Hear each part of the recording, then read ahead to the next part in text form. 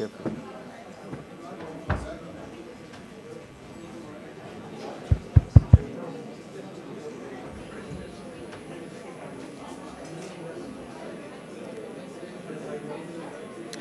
May I request everyone to settle down so that we can start with our much awaited annual G20 address.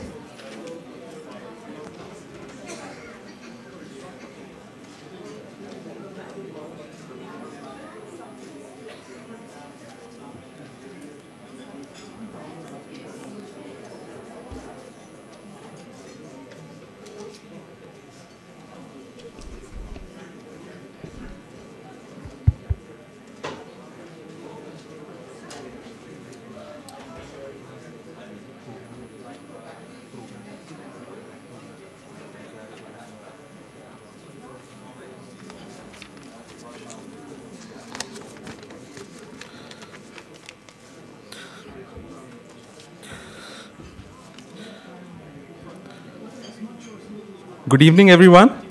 So we've moved on to our much awaited annual G20 address, which is on the new protectionism. To chair this session, we have Montek Singh Ahluwalia, who's the former Deputy Chairman of the Planning Commission, Government of India. And as we all know, the address will be delivered by none other than Richard Baldwin, Professor of International Economics, the Graduate Institute, Geneva. Over to Mr. Ahluwalia.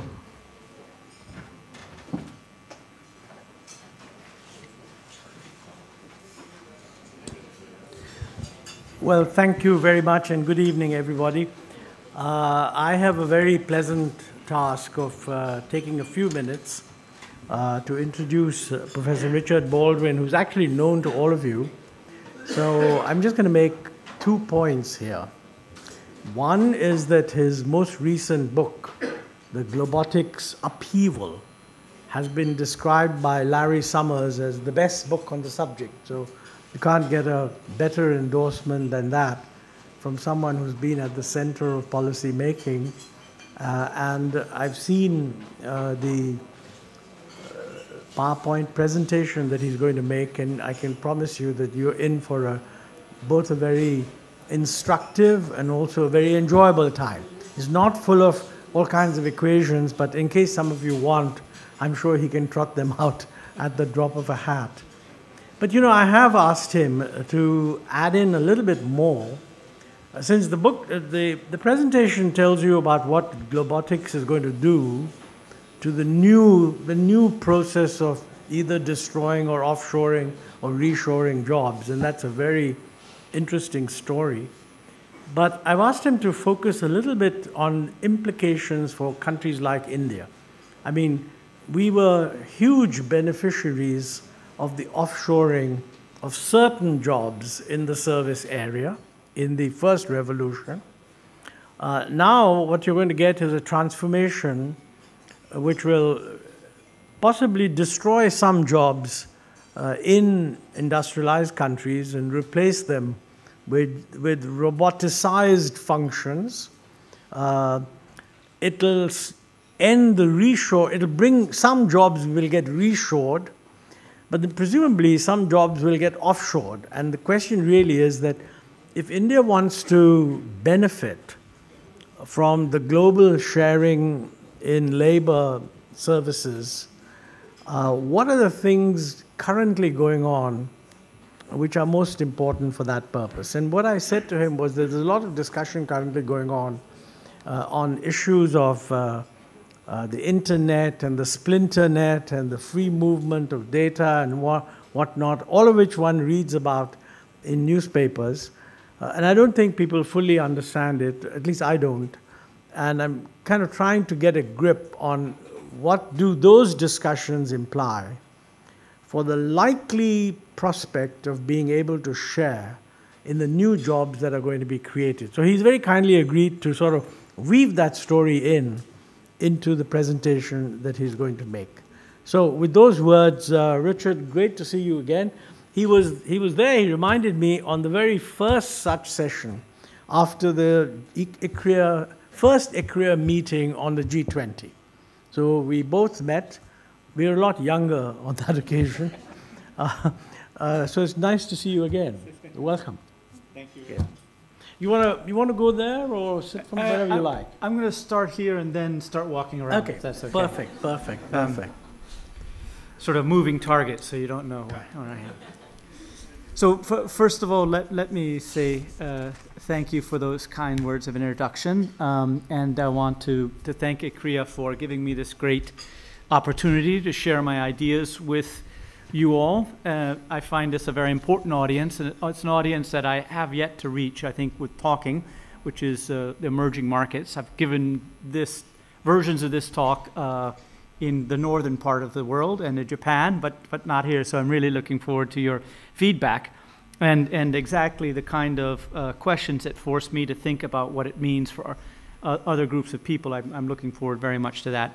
And I'd also like to thank in particular Anirudh Shingal, who I knew in Switzerland at the World Trade Institute, who's the one who facilitated me coming here. So that was great.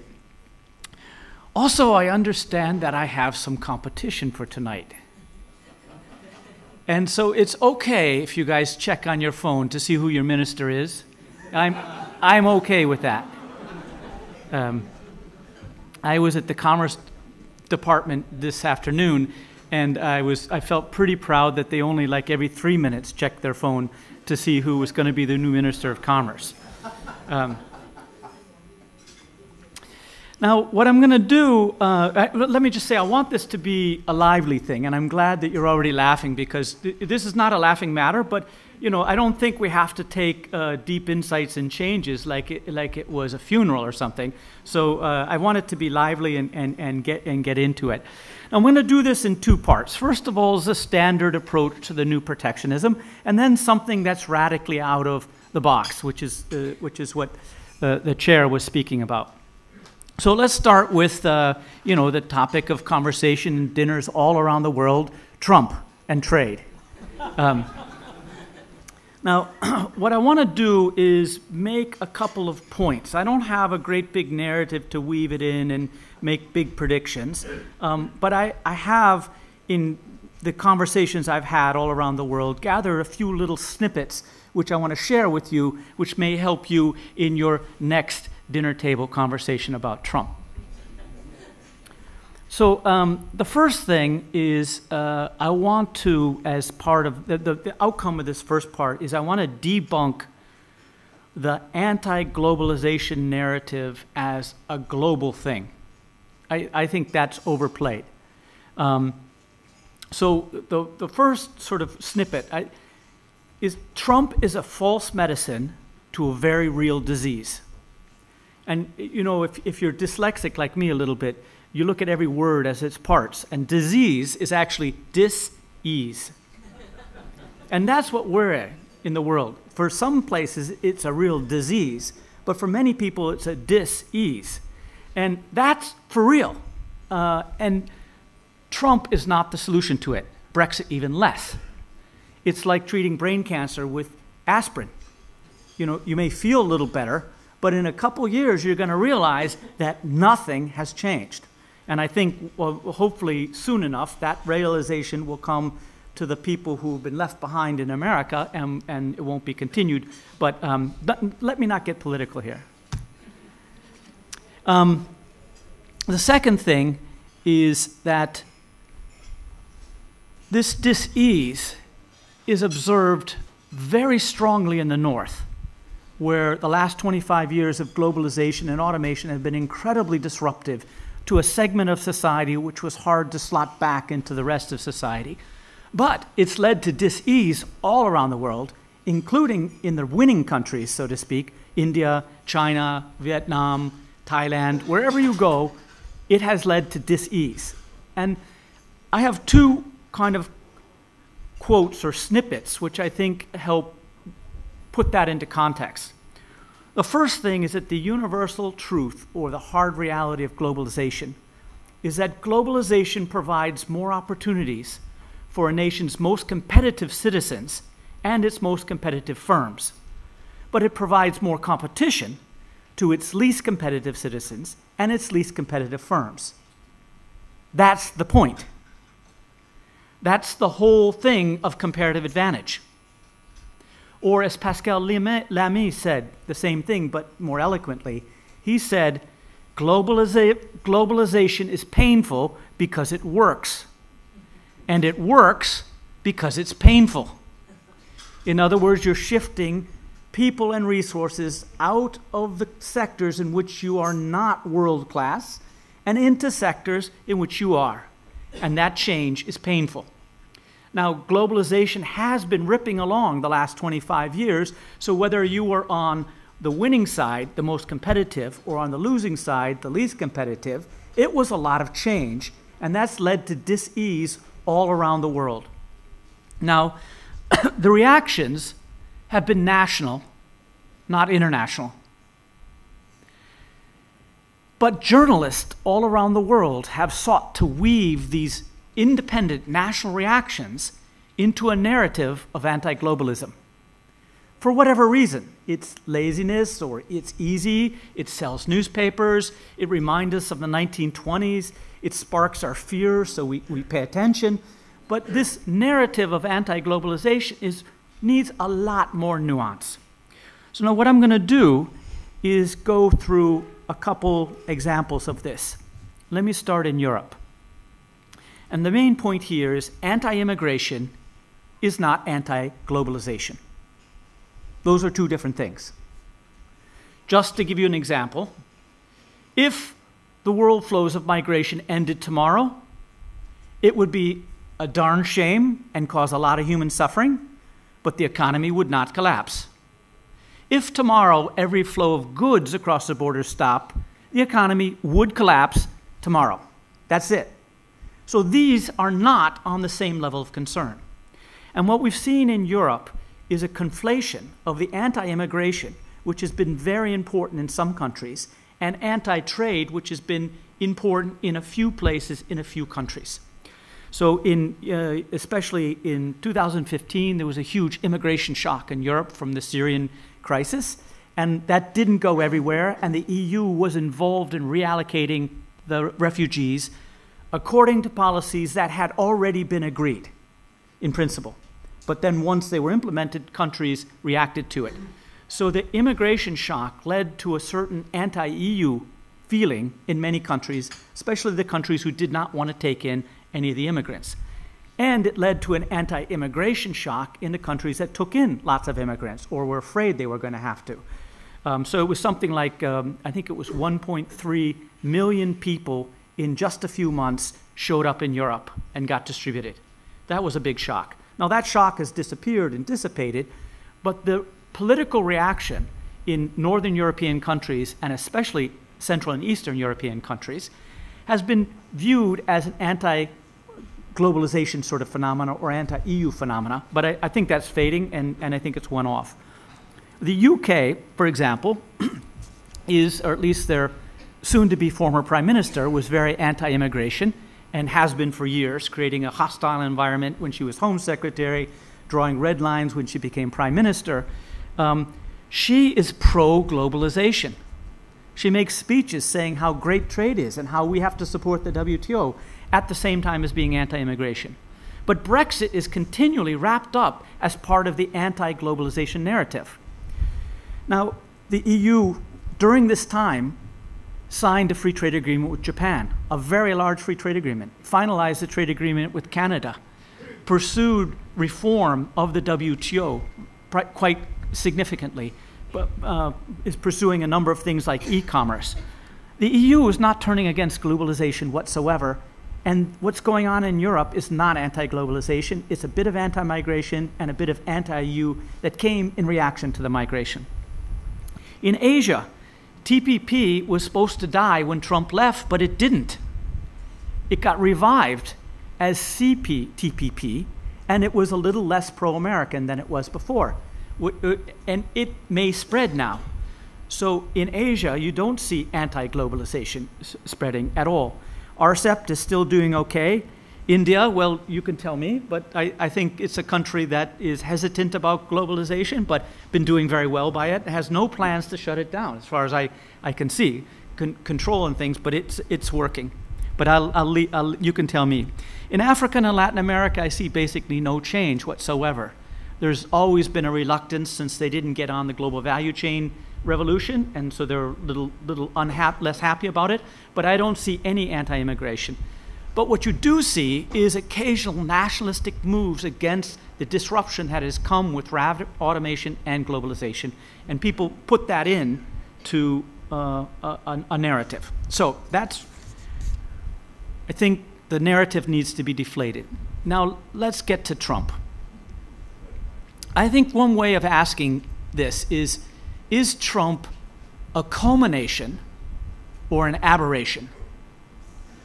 So is Trump just the end of a series of problems and trends in the United States that found a particular symbolism? Or is it really just one guy who has strange ideas about trade? And I'm in the second camp. I believe that the particular form of anti-globalization that's in the United States right now, in the government, will not survive Trump for a variety of reasons. First of all, let me go through a couple, three. You're always supposed to have three, by the way, 3 points, because it's the most you can actually remember as a speaker, hopefully, and usually you've forgotten the third one by you're done, so you have to make one up. It's definitely easier for people to remember what you're saying and write down. So 3 points. First of all, the GOP, the Republican Party, is the free trade party. This is the party of George Bush Sr. and George Bush Jr. recently. George Bush Jr. didn't see any trade agreement he didn't like. And the same GOP senators and congressmen and special interest groups backing that are still there. Nothing really changed with the underlying political economy of it. And for a long time, they made a few little noises when he started being protectionist to start with. But once he got him the tax cut through, everything was quieted down. And he's found a way to get a coalition for their main economic agenda, and so they all stayed quiet. But the worse he started getting on trade, the more they started getting a little bit pushing back. And in particular, most recently, the Republican head of the Grassley insisted that Trump remove the steel and aluminum tariffs on Mexico and Canada before they would ratify the new NAFTA, which I call NAFTA 0.8 because it's like NAFTA, only a little worse. Now, they've also talked, some Republicans, about reducing his power to use national security exceptions for anything or anything he wants. The second is USMCA, as it's called now, is basically TPP with some strange rules in autos. So it was not, by any means, a change in the Republican Party line, which was the Obama's as well. TPP was, in essence, the way to renegotiate NAFTA because the US, Canada, and Mexico were in TPP. They updated all the rules that needed to be updated, and there was some negotiations. But basically, the refreshing of NAFTA that it obviously needed since it was passed in '94 was done by TPP. And what Lighthizer did in the USMCA talks was take in most of the TPP things, not all of them, and then add on some strange things in rules of origin. They pushed for a bunch of other things that didn't get through, but in any case, it's not a radical change if you think of what he actually did, and he still hasn't got it passed. The last is industry does not back Trump on this new agenda. So partly because Trump is thinking about 20th century tariffs, but we live in the 21st century.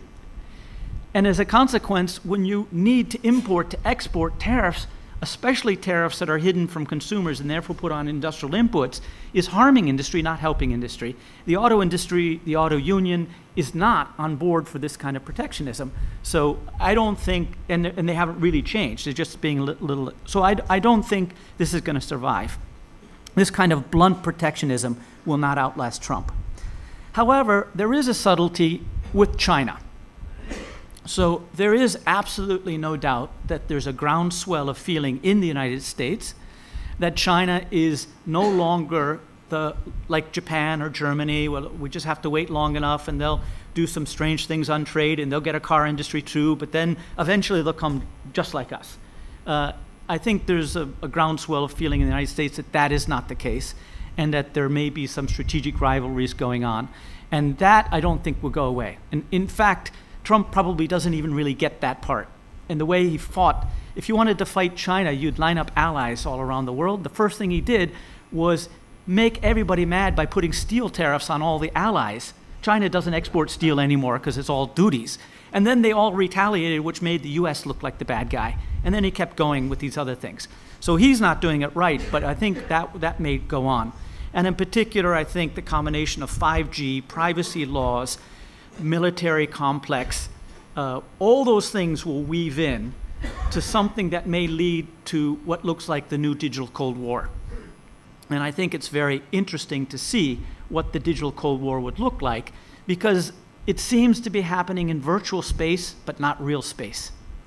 So one example I like to give is, you know, most of you have been in China and you're in China. It's pretty hard to order anything on eBay because you can't get to the website. But if somehow or another you got to the website and ordered something in China from eBay, it would get delivered. No problem. The protection is in virtual space, not real space. So maybe we will have a splinter net that breaks up, this completely fractures, but how far will that go down into the real world? I don't think we know. I think it's very difficult to know. And in particular, and this is bringing me on to my second part, I think we live in a world where there's two radically different rates of progress, or processes. The first is the normal one we know, where trade agreements take a couple years. It takes 2 decades to double trade flows. Developing a new industry is a matter of a generation. There's another world which we live in where the ability to store, process, and transmit information doubles every 18 months, every 2 years, and things that were absolutely impossible just a couple years ago are absolutely ubiquitous. It went from science fiction to on your cell phone in about 4 years. Now, the trouble is, those two processes cross paths in different things. And in the WTO, at the World Economic Forum in Davos, they started using the term 4.0 for everything. You know, Klaus did Industry 4.0, and that was very useful. And then next time it was Globalization 4.0. And when I was there in January, people started saying Government 4.0, Education 4.0, Sports 4.0. And I was like, what is this? You know, of course, everybody wants to use sexy buzzwords. It's Davos, after all. But what I think it is it's how does a digital revolution affect X? So education is a classic one. There are some parts of education which are being transformed at the explosive pace of digital technology. There's other parts which is still teachers sitting in a room with 20 people. And how that changes and is really something we're in the process of working out.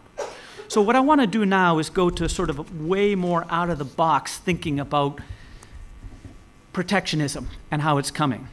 So, and this is where I'm going to start standing up and walking around so you can't focus too much on what I'm saying. Oh, and I don't know if they're going to, is there a camera? Okay, good. It's a steady camera, so I'll get out of the camera too. That's good. Now, what I want to do is talk about what I'd like to call globotics upheaval, globalization, robotics, and the future of work, which is the title of my book. But I'm not going to go through the book slides one by one. I want to use this to stimulate thinking. So the way I want you to think about this is that we are on the cusp of the third great economic transformation in the modern history. The first took the workers from the farms to the factories. And the technological breakthrough there was mechanical power, steam power to start with. That power took the horse out of horsepower and put it into manpower. It, in essence, oh, she liked that. She wrote that down. I like that. I worked a long time on that sentence. So what it did was it really helped people who work with their hands, and it only tangentially helped people who work with their heads. And as a consequence, at least from about 1870 onwards, it led to a great drop in inequality in the industrializing world. The second great transformation in my timing started in 1973 when the computer on a chip was patented. Now, we had computers before this, and some of the men in the audience I know of my generation, or at least using the same hairstyling as I do. And so that is, you remember when a computer was a stack of things with racks that you could put in. I remember my first PC, I wanted more memory. I pulled out a rack, stuck in a chip, and put it back in, and it worked. That's what computers were. Now that made them great for certain things, but it wasn't that great use in the factories because it was difficult. Now once you got a computer on a chip and you put that chip on a robot arm, you were in business. Anything that was a manual repetitive task could be automated and very soon was automated. Now what that did, that technology, let's just call it information and communication technology because it was all this together, it made better substitutes for people who work with their hands. But the same technology made better tools for people who work with their heads. But to make the tools work, you needed a university degree. So it created a huge skill twist from 1973 until now, where the technology itself undermined the productivity of humans doing manual work, but upgraded the productivity of humans doing mental work. And it led to a great rise in inequality almost everywhere. Now, I believe this next transformation, which I'd like to call the globotics transformation, is a very different type of technology. Based on artificial intelligence and machine learning, it's essentially taking experience-based pattern recognition and turning it into data-based pattern recognition. And most of our jobs are based on experience-based pattern recognition. If you're a lawyer, a doctor, an economist, an architect, an engineer, if you're earning a lot of money, it's because you have a lot of experience and you sorted out the patterns over complex situations and know how to apply it to new ones. Brain power.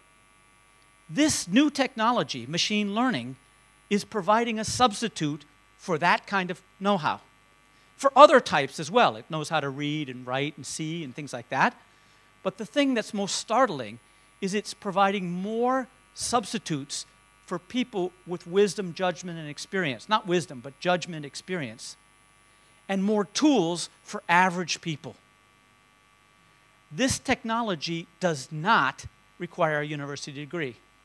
In fact, we use it without even knowing we're using it. Voice recognition. When you talk to Siri or Alexa, that's AI. The advanced spell checking you see in Word now, that's AI. Optical character recognition, machine translation, handwriting recognition, that's all AI, and it is dead easy to use. And therefore, replacing people with a certain skill set and giving more intelligence to average people. That's my speculation, and that's how I want to sort of take this through. Now, what I'm going to do is a couple of, this way. First of all, I want to say this, just so you know I'm making this all up, right? We are talking about the future. And when we talk about the future, that means you're making it up. But although the future is unknowable, it's also inevitable. And so what I want you to do is take my comments in the spirit that I'm trying to get you to think harder about the future because it's coming faster than most people think and in ways few expect. That's what I want to be telling you today, and spin it out a little bit with protectionism at the end. And the worst thing about the future is to pretend it's going to be like today. That is really, really bad idea, and particularly now. Hopefully at the end, if you needed that. So definitions. Globotics. Globalization plus robotics. Now, I've been fortunate enough to have several reviews, very kind reviews of my book in the Financial Times and the Wall Street Journal and Science and a bunch of other places. And all of them went out of their way to say what an ugly word globotics was. But actually, I was kind of happy about that because it's also a memorable word. Now, what I wanted to do was to remind you that digital technology, which is changing the world rapidly, is affecting globalization as well as automation.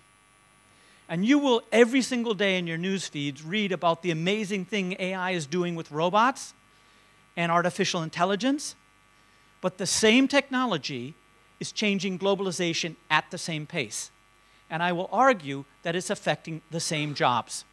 And the fact that we've forgotten that globalization is also being driven by this path, I think is leading to a lot of misthinking, and will come into protection. So when I talk about globalization, I'm mostly going to talk about telemigration, which in a lot of audiences I have to explain what I mean by all that, but this is India. So telemigration is you sit in one country, you work in another. And in India, they did the business out BPO, and then there's some direct with the IT and whatever, but that's going to spread. And I think that's driven by digital technology. For robotics, I don't want you to think about robots that you see in the news all the time, arms that can do clever things, dog-looking like robots that can open doors and things like that. Forget about that. At least in the rich countries, almost nobody works in factories anymore, so that's not the important thing. People work in offices, and what matters is white-collar robots. In other words, software that automate service sector jobs. So let me go through that a little bit. I won't go through this. There we go. Okay. So this is one type of white-collar robot, the low end of it. It's called robotic process automation, and is exactly what you were talking about, where people who used to do jobs in India for American companies as offshoring are now being replaced by this kind of programming, which does it, and it moves a few jobs back to the United States and puts people out of work in Bangalore. So it's basically a macro, if you know how to write a macro in Word or Excel or something like that. It does that, but on existing systems. So whatever somebody has to open up an email and then change something in a database, change another thing like that, it does that automatically and much, much faster than humans. And it's growing. One of the bigger companies is Blue Prism. It went public a couple years ago. It's growing at 20–30%. It's under the radar screens because it can be done at the department level with no major change in IT. So a lot of CEOs don't even know their company's doing it, but they're doing it because it saves cost. And also, in many industries, there's an explosion of data. And before, they just ignored the data. And now with RPA, they can take account of it a little better. There's a high-end white-collar robots. This is called Amelia. But there's other ones like Watson and many these AI platforms. Amelia plays a big role in my book in the beginning, in the end, so if I forget to tell you the story about Amelia and Amanda, remind me at the end. It's a great story. But anyways, this is the AI platform. It's software, but pretty soon you'll start calling it a her, I'm sure. Amelia was done by IP Soft, which was an Indian professor at NYU named Doob who did it. And what these platforms do is, in addition to the usual voice recognition and all that, they have capacities to look for patterns in data, and you can train them for different sort of things. So if you want somebody to look for fraud in the trucking department, or you want to look for inconsistencies in real estate contracts that you've signed in 100 different cities over the last 10 years, this thing can do it for you. So it's replacing higher-end workers, not the lower-end workers. And these two are coming together. So that's the trend. So by this time, those of you who've been paying attention will probably say, nothing new. Old wine, new bottles. He's given a few fancy words to things we know, to sell a few books. And yeah, I would like to sell a few books. And I was reluctant at first to follow through with this book because I worried about maybe this time isn't different. But I did convince myself. In the next few slides, I want to convince you that the digital transformation, the globotics transformation, is different, and you really have to treat it differently, think differently about it. So here we go. First of all, it's affecting service and professional jobs, not just factory jobs. So these people have never experienced globalization or automation. They were shielded from globalization by the fact that services, or most of them, were non-traded. They were non-traded for technical reasons. Many services, you have to get the buyer and the supplier in the same room at the same time, and that was difficult to do for technical reasons. And they were shielded from automation because computers couldn't think, or at least not very much. So any job that required somebody to read, for example, or answer the phone and understand what they're saying. That required a real human being. Now that's changing. These people, on the other hand, know all about robots in China. They've been competing for 25 years and things aren't going well. So if you tell them there's a globotics revolution coming along, they go, what's new? But this matters that these are service and professional types. First of all, it's lots of people. In the, and this focus, right now I'm going to focus on the rich countries, but I'll try and weave in the emerging markets as well. So this is for the US. US has 140 million jobs, of which only 9 million are in production and 6 million are in construction and extraction. And almost everything we read about AI and robotics is about those 15 million jobs. But Amelia and the telemigrants are a threat to these jobs, the 100 million, more than 100 million jobs. So there's a lot of them. On the good side, they're more flexible and easier to re-employ. So one of the great tragedies of the old globalization was you'd have in the north of England or north of France, you'd have a factory close and 50-year-old people who've never done anything else in their life had no job, no prospect really of retraining, and they lived in a place where there were no jobs, and they couldn't sell their house and move to a place where there were jobs because it was too expensive. That's not how this one's going to happen. It's going to happen like journalists in London. So journalists in London 10 years, 15 years ago, journalism was a good career.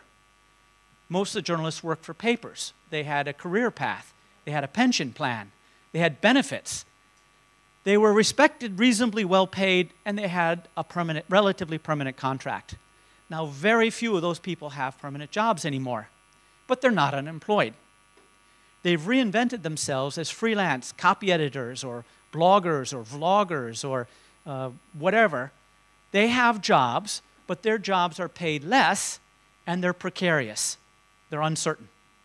So they have reacted to the technological shock not by becoming technologically unemployed, but by being downgraded in the labor market in terms of salary, which we can measure, but in terms of precarity, which we don't. And one of the things I'd like to suggest is that we develop a new version of unemployment that doesn't look at number of hours, but looks at the uncertainty of the contracts involved. Because for the humans, the uncertainty is absolutely as important as the average salary. The other thing is they're not ready for it, as I said. They've never heard about it before. Number two, Digitech is ICT, but. So when I first started doing the research for this book, I wanted to catch up on what new had happened in ICT, and I couldn't find ICT anymore. It's all become digital technology. Everything's talking about digital technology, not ITC. So I wondered, is this the same thing? Is this, old wine, new bottles? And the answer is yes, it's exactly the same thing. But I think it deserves a new moniker, a new label, because it's acting differently. And this is how I think about it. First of all, ICT was mostly applied to manufacturing, at least for the concerns of the things I'm talking about. But manufacturing is mostly physical, with a little bit of information and a little bit of communication. And that little bit transformed, allowed offshoring and all sorts of things. So it was transformational, but still manufacturing is a physical thing. Digitech is being applied to services, which is mostly information and communication, and only a little bit of physical. And what that means is that a different physics applies. The physics of the last globalization was constrained by the laws of matter. The globalization going forward is not. It's going to be constrained by the laws of electrons. And those are very different laws of physics. Just to give you one very concrete example, imagine how long it would take to double the world flows of exports and imports. Now the answer, if things happened really well, would be at least 2 decades. Because you have to build twice as many ships. You have to expand the capacity to the ports. You'd have to build factories. You'd have to develop new products. It takes time because of the physical constraints involved of moving matter around. Now, if you look at the data flows, international data flows, those have doubled every 2 years for the last 10 years and probably will double for every 2 years going forward. So you're looking at a world were the constraints that we economists have taken as background to what we need to do, which is stuff happens slowly, into a world where those constraints no longer apply. Now, there's other things slowing it down, but it's really, really different this time because it's not slowed down, because it's not physical. Number 3, AI. Today's AI is different. So AI, as many of you will know, was invented, or the term was invented in 1954, and it's had its ups and downs, and it was good and bad. And I want to argue that this time is really different. So in 2019, computers can read, write, see, speak, understand speech, create visual outputs, recognize subtle patterns. Even some of them can speak as quickly as I can. Well, look, this is the way we're going to do it. Okay. When I tell a joke, I'll be talking, and then I'll stop, and I'll look like this, and then you're supposed to laugh. Okay? Should we practice?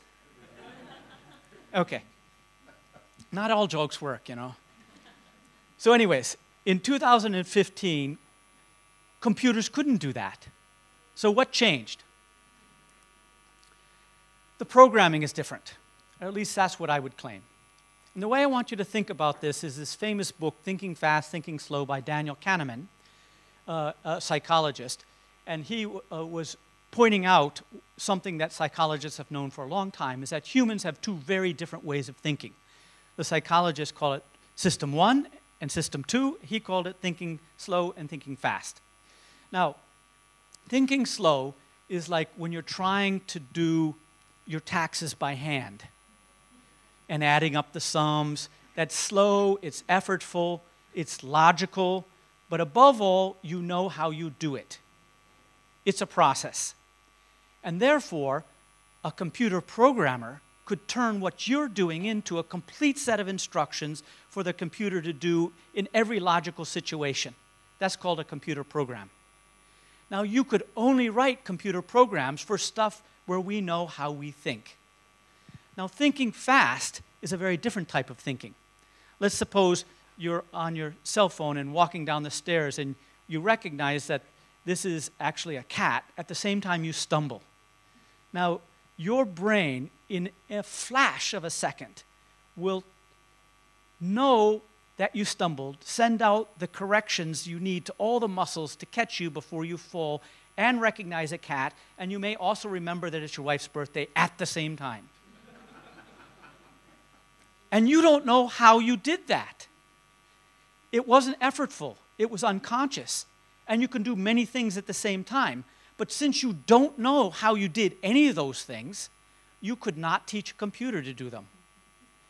Now, what we do is we program, not we, but the AI geniuses have started programming computers in a very different way for some things called machine learning. Now, what machine learning does is take a very large structured data set. And a structured data set is where the question is clear and the outcome is clear. Now, if you can get a few million instances of almost anything where the question is clear and the outcome is clear, the AI geniuses can estimate a program to make guesses on that. So the way they do it is they start with a more or less a blank statistical model. It has different names like deep learning or neural networks. There's many different names for it. But they're basically, for those of you who are economists, it's essentially a great big over-determined model. There's more parameters than there are problems. And then they start passing it back and forth to get a better guess. They're essentially data mining. And once they get it good enough, they may try it with other data and stuff like that. But in the end, they have a statistical model, which in the end is a computer program. You put input here, it goes through a set of instructions, and it makes a guess. But it's an extremely complicated code, so complicated and nonlinear that even the AI geniuses who did it don't know how it's doing that. So, for example, it can recognize faces very, very well, but you can't ask, what was it in your face that it knew it recognized? It's not done that way. It's just making guesses, just like us, in our thinking fast way. So the point here is it's different because this change in the way we program computer gave computers a whole set of cognitive capacities that they did not have before 2016. And many of those cognitive capacities are useful in the workplace. And in particular, lots of them are gateway skills. So there was many human jobs that were given to humans because, for example, computers couldn't read, couldn't open emails, they couldn't read handwriting, they couldn't recognize photos. You know, all these jobs had one task that only a human could do, and then the whole job was done by a human. These gateway skills are allowing computers to automate many, many tasks because they take out that one little human element. So that's why I think it's entirely different, and we're only at the very beginning. This really started going in 2016. You know, it's an exponential curve, but you can date it wherever you want. But Forbes and Fortune called 2016 the year of AI, so that's where I started. Number 4, robotics is advancing at an explosive pace. Past transformations were much slower. And one of the themes I would like you to get away is, if you're thinking about the future by using the recent past, you're making mistakes. Of course, you have to think about the recent past. That's all we have. But projecting forward is a serious mistake because this is changing way faster than it did before. So let me go through this illustration of how things have changed in such a crazy way. So this is the moon landing. Apollo 11 in 1969 was an amazing thing. Apollo 11, so let me just take my jacket off. This is really hot topic. Gosh, you guys love all my jokes. Okay. Apollo 11 was guided to the moon and back by one of the most powerful computers on Earth at the time, a huge mainframe computer. That was amazing at the time. I don't know how many of you actually were alive when that happened or were cognitive when that happened. It was just an astounding thing that they could send somebody to the moon and back. Many people still don't believe it in Arizona. Now, this is iPhone 6S, and it's also a powerful computer. Do you know how much more processing speed this computer has than the one that guided Apollo 11 to the moon and back? 120 million times more. That's amazing, right? Now, you want to know what's even more amazing? This is the iPhone X, which came out in 2017. And it has more power than the iPhone 6S. Do you know how much more? Twice. Now, what that means is there was more progress in processing speed between 2015 and 2017 than there was between 1969 and 2015. So if you're thinking the future will be a little bit like the past, but only more so, you've forgotten the logic of the exponential curve, or it's actually 2 to the power of n. So the second is it's coming faster than most believe. It's predictable but unexpected. We even have a name for this. It's called digital disruption. And I think this is how I explain to myself why people don't anticipate it. And I think it's a caution to myself and to others to realize that we have a severe cognitive impairment when it comes to thinking about stuff like this. Now, when trying to convince myself or explain it to myself why I believed it's true, I constructed this little diagram which I'd like to share with you in the next couple slides. First one is this. So think about the world as having progress on the vertical axis and years on the horizontal axis. And I'm just going to assert that humans think instinctively about progress as a straight line. Now, what I mean by straight line is that if you think about some sort of technological advance that's going to come in 2 or 3 years, you read it in the newspaper and you go, is it likely to happen that, for example, Uber cabs in London will drive themselves? You can't help but look at what had happened the last 2 or 3 years and judge on that. Because actually the future is so complicated, you can't actually sit down with a spreadsheet and work it out thinking slow. You have to use thinking fast gut instincts. And the gut says the next 2 or 3 years will be a lot like the last 2 or 3 years, and that's straight line thinking. If you're using the increments of the recent past to evaluate increments in the recent future, you're straight lining the future. So let me just take that as given. But that's not how digital technology works. Digital technology follows an exponential curve in the beginning. Eventually, it hits some sort of diminishing returns, and so it turns into a lazy S-curve. But for a long time, it's this explosive where everything doubles every 2 years. And that's definitely where we are now. Now, if you think hard about that, that has important implications. It means, first, our gut overestimates the impact of technology. That's why it's so easy to be alarmist, or to be viewed as alarmist. Because you see, I see a few things happening now, and I go, oh my goodness, it's going to be incredible. So people in the beginning think it's going to go faster than it actually is. By the way, this is a constant growth rate. It's just on a very, very low base. But once that base gets big enough, the increments turn absolutely amazing, like the iPhone I showed you. And that means that our gut underestimates the impact eventually. And this is what I call the holy cow moment. This is when people like the CEO of J.Crew goes, what happened? Marketing went online. Like what, you weren't paying attention? Of course he knew marketing was going on. He just didn't expect it to come so fast. Now, this in technology is called Amara's law. It's actually well known, or at least it's well discussed, that we tend to overestimate technology in the beginning, underestimate, there's a number of names for it, the hype curve and all that sort of stuff. In economics, we call it the Dornbusch law of crises. The Dornbusch, how many know the Dornbusch law of crises? Yeah, so crises take longer to come than you ever would have thought, but when they come faster than you ever would have thought possible. And that's this. You go like, oh, it's going to be a crisis, going to be, no crisis, no crisis. And then, boom, banking system's down, financial system down, exchange rate goes, run on the central bank. It all happens all at once because it is actually growing at the same pace. Okay. Now, I also want to, I'm going to stop here because I think we'll have lots of good questions. I'm going to stop very quickly, very soon. Promises, promises. Okay, so first of all, think tasks, not occupations. Many jobs will go, but few occupations. I think there's a systematic bias to think of artificial intelligence as baby humans, or maybe like humans in elementary school. Just give them a few more years and they'll be real humans and do everything we can do. And I think that's just dead wrong. I think you ought to think about AI and telemigrants as tractors. They're very good at things, and they changed the profession of farming, and they we needed fewer farmers, but they did not eliminate the profession of farming because tractors didn't grow up to become farmers. And the same thing is true about AI. AI is very limited right now, very specific. It can do some amazing things, but it's not going to become a human anytime soon, or at least according to the scientists. This is how I think the globotics transformation will come.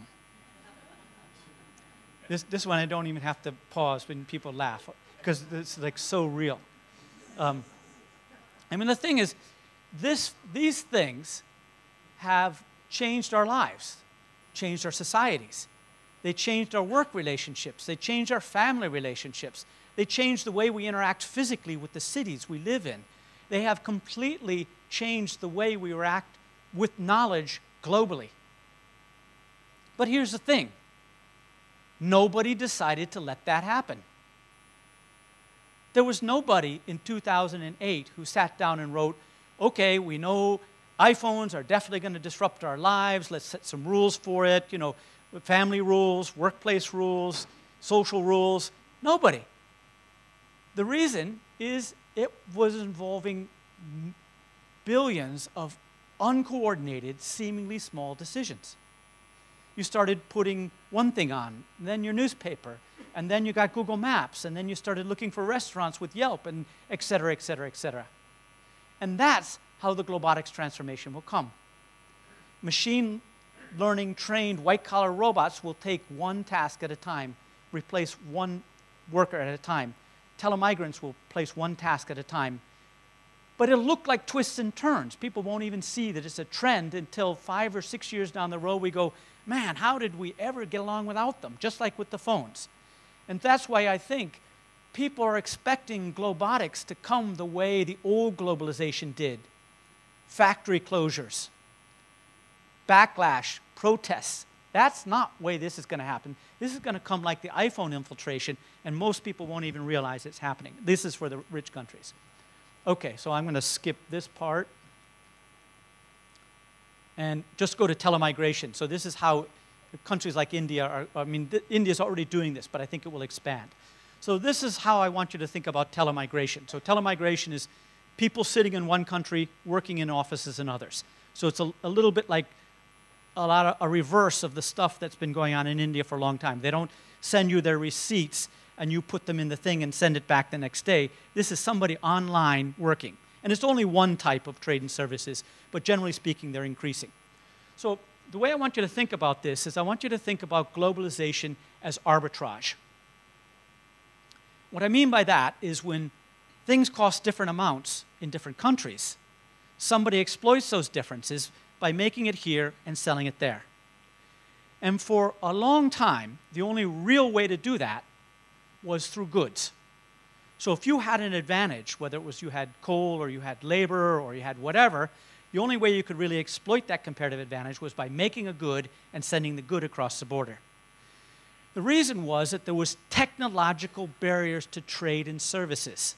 And digital technology is breaking down those barriers. Not all of them, but a lot of them. Just basically, they're making remote people less remote. And that will open up trade and services. Now, come back to trade and arbitrage. The largest price differences in the world, I would assert, are the price of professional services or semi-professional services. So my job, for instance, is paid about 30 times what the same guy doing the same thing I'm doing in Manila. I sit in Geneva, he sits in Manila, I make at least 20 times or 30 times what he or she does, and he or she may have exactly the same degree as I do. And the reason my institute hasn't arbitraged on us yet is technological. Not because there's a philosophical barrier to it, there's no law against it, it's just technological.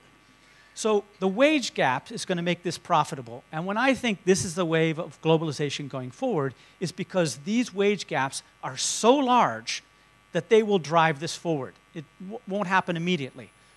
Or another analogy, think about we had free trade potentially, technologically, in services, but there was a 1,000% tariff.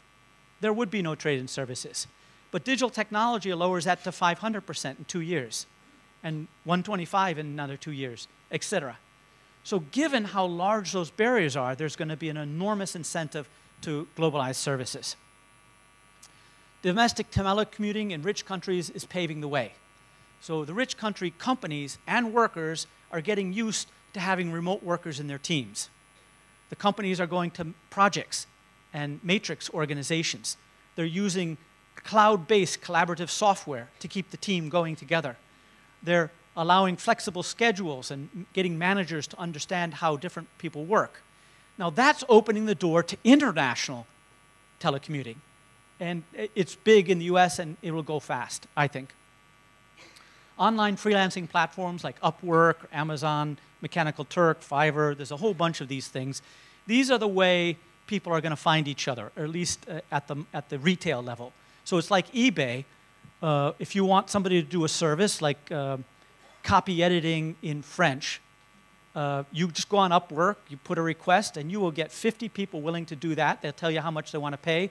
You can hire them, pay them, and manage them on Upwork seamlessly. There's tens of millions of workers registered on Upwork in over 100 countries, and there's a Chinese version of it coming out. So these are, in essence, the container ship that's going to facilitate this kind of stuff, or at least part of it. Advanced telecoms, we've all seen that. People are less remote than they were before. And machine translation. So this is, again, affects India. One of India's great advantages in the service sector is English. And machine translation has gotten very good very quickly. It's still a long way from perfect. But as most of you know, if you do business with people who don't speak native English, it's not perfect English anyways, but you still get along with it because either you need them or they're useful.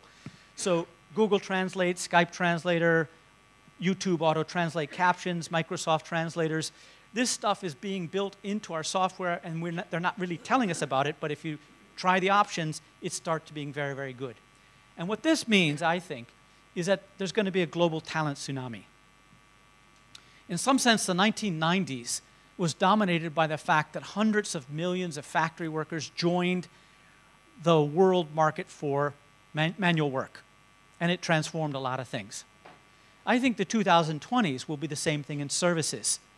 With digitech, telecoms, and above all, machine translation, I think hundreds of millions of talented, low-cost foreigners are going to join the service market and start to compete for jobs in the rich countries. And I think it won't be just the high-end jobs, it'll be basically all the jobs. So I'm going to stop right there, and if I can speculate for a few minutes 2 minutes on what it means for the global south and India in particular. So I wrote this book for the rich countries because I'm really worried that they're not prepared. And the second word in the title is upheaval. And I honestly believe that there may be an upheaval as the white-collar workers displaced by globots join the blue-collar workers displaced by China and robots, and we may have an upheaval. There's even a US presidential candidate called Andrew Yang who's talking about the globotics transformation. He doesn't know he's talking about the globotics transformation. He's never met me. But he's talking about offshoring of service jobs and automation of service jobs, not manufacturing, service. And he says that is going to cause a revolution. Now, he won't get elected, but that narrative will be very attractive to any left-leaning Democrat and probably catch on in Europe as well. Because it's a way of blaming somebody for this dis-ease that's not China and it's not immigrants. It's technology. In particular, big tech companies, who we're all getting ready to hate anyways. So I think that narrative, the backlash against tech, that causing all sorts of disruptions, will spread and could lead to backlashes. That's essentially where I was going to go with the new protectionism. I think the backlash in the North to the globotics transformation will bring up protectionism of a variety of ways, and we can talk about where it is possible, where it's not, but probably the most obvious is regulation. Certain types of regulation will prevent offshoring of jobs for political reasons, protectionist reasons, but that's probably how they'll go about it.